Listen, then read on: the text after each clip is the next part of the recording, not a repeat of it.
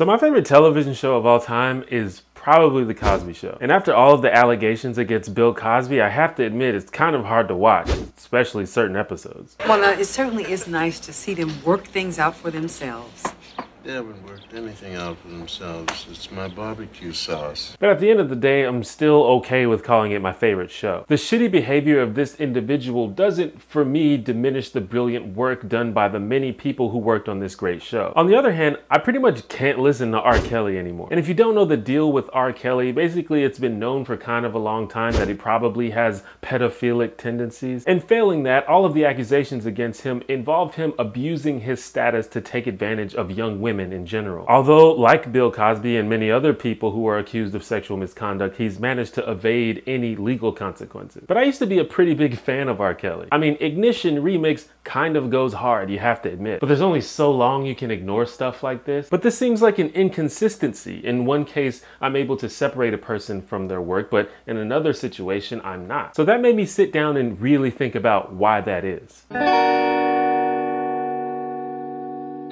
Hi, I'm T1J. Follow me. So recently, a lot of formerly beloved figures in media and entertainment have been accused of some pretty fucked up things. And this has been difficult for those of us who are fans of the work these people put out. It's rough when it's someone you like. Like when Bill O'Reilly lost his job at Fox because of multiple sexual harassment cases, I was like, makes sense, fuck that guy. But I think we've all learned a lesson about deifying celebrities. Just because you make stuff that people like doesn't mean you're an awesome person. Now, like I said before, the creator of something you love being awful doesn't magically make that thing not good anymore. There's definitely some separation between an artist and their art, but it kind of feels dirty to support the work of someone that you know is a creep. Now, in general, I would say it's important to keep some detachment between an artist and their work. This allows for creative expression of ideas and depictions that the person probably wouldn't normally express. For example, the movie Funny Games is basically just 100 minutes of meaningless violence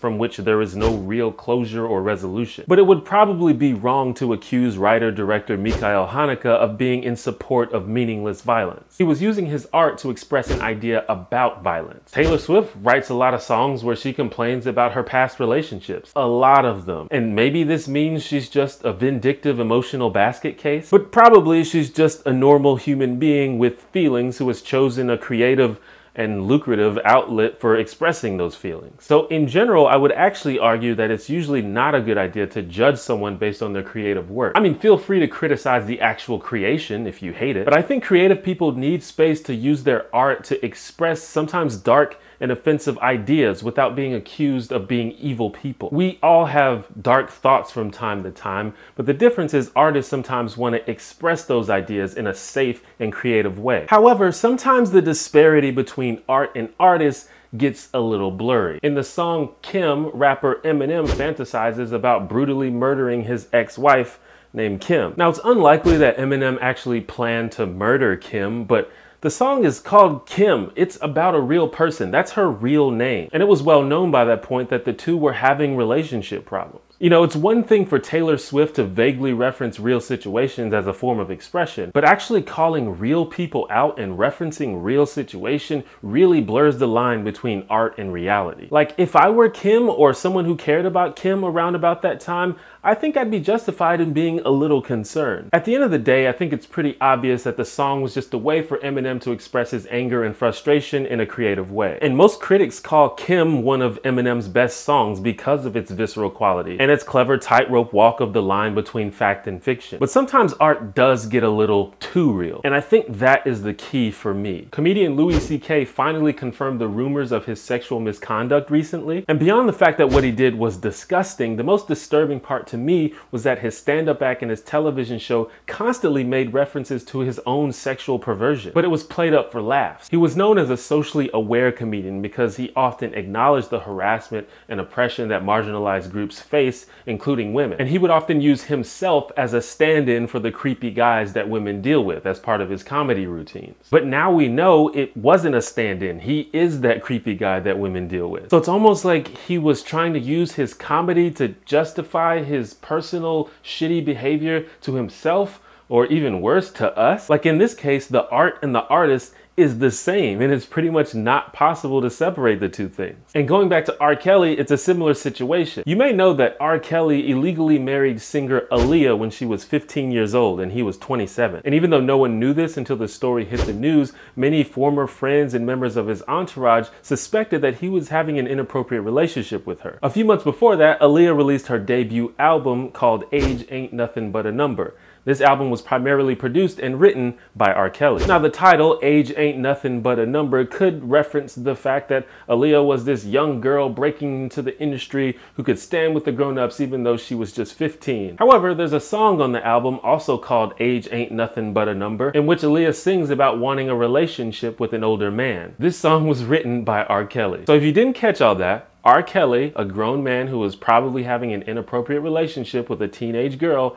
wrote a song for that little girl to sing about how it's okay for grown men to be in relationships with little girls. If that doesn't eradicate the line between art and artist, I don't know what does. And these types of accusations have been made against R. Kelly pretty much his entire career, sometimes very credibly. For example, did you know that the police literally found child pornography in his home, but had to throw out the case because the judge invalidated their search warrant? So it's really hard for me to hear about R. Kelly singing about putting his key in somebody's ignition and not think he's talking about a teenage girl. Kind of ruins the whole thing, you know? R. Kelly actually calls himself the Pied Piper of R&B. Yeah, it's the Pied Piper of R&B, y'all. Do you know the story of the Pied Piper? Like, do you know what that character did? I think R. Kelly is trolling us. Now, because these types of things happen, sometimes we can't help but be a little suspicious when people create things that raise our eyebrow a little bit. Like, I'm a huge fan of Quentin Tarantino, but many people have criticized him for how often the characters in his movies say the N-word, which is quite a bit, to be fair. He even seems to frequently find ways to make himself say it in his movies. So it's like, what is this dude's obsession with the N-word? And it kind of makes you scratch your head a little bit. Got my eye on you, Quentin. So honestly, after all this nonsense, I'm actually more likely to separate art from artists, because it seems like you never know who's gonna turn out to be an awful creep. And I can't just have everything I love be constantly ruined for me. It's like, I'll take that cool stuff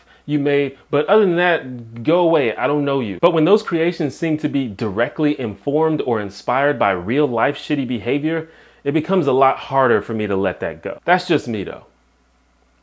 What do you think? Thank you for watching my video. Let's check the voicemail.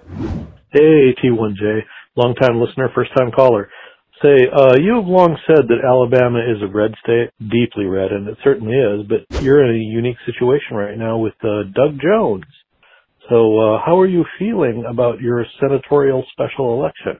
That you've been asked this a lot of times, but I sure would like to hear your perspective on it. Thanks for your time. Calling from Al Franken's, Minnesota. Bye-bye. So I think I've made my feelings on Trump very clear in social media and in videos, but I think Roy Moore is worse than Trump. He's a relentless theocratic extremist with zero respect for democracy or the Constitution. He doesn't even pretend to give a shit about the things that our country stands for. And also, apparently he's a pedophile. Despite all that, he's still the front runner for becoming Alabama's next senator. But his Democratic opponent, Doug Jones, is closer than anyone has been to defeating a Republican in an Alabama Senate race in 30 years. And the last Democrat we elected, Richard Shelby, switched to the Republican Party halfway through his second term. So yeah, Doug Jones winning would be pretty extraordinary for Alabama. Now, Jones is a pretty standard mainstream Democrat. He's not some kind of revolutionary progressive. But for Alabama, having a left-leaning senator would be a big deal, even if his opposition wasn't so objectionable. So I'm not like super hype on Doug Jones, but he's fine. Of the two choices, he's clearly, easily the better choice. His opponent is a disgusting person with abhorrent beliefs. So I'm gonna enthusiastically vote for Doug Jones